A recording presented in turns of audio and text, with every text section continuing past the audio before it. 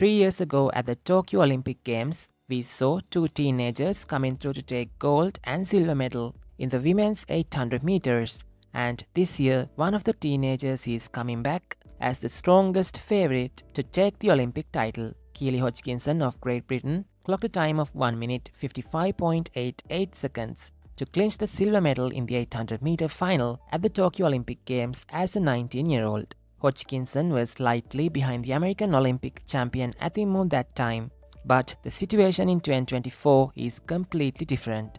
This time at the Olympic stage, Hodgkinson will not be facing Athimu as the American athlete failed to qualify for Paris 2024 at the US Olympic trials. Also this time, the British athlete is going to the Olympic Games as the fastest athlete entered in the event thanks to unbelievable record-breaking performance at the London Diamond League just before the Olympic Games. Hodgkinson ran a huge personal best to win the London Diamond League and became the 6th fastest woman in history over the 800 with a time of 1 minute 54.61 seconds, which is also a British record. Only the world record holder Jamila Kratochvilova, Natesa Olizarenko, Pamela Gelimo, Caster Semenya and Anna Fidelia Curot have run faster than Hodgkinson in the history of the event, and the British athlete has now surpassed all-time greatest athletes of the discipline like Athimu, Tiona Melinte, Tatjana Kasatkina and Maria Mutola. Other than the Olympic silver, Hodgkinson has 2 more global silver medals at the World Championships, but after a fantastic performance in London, she has become the clear gold medal favorite in Paris.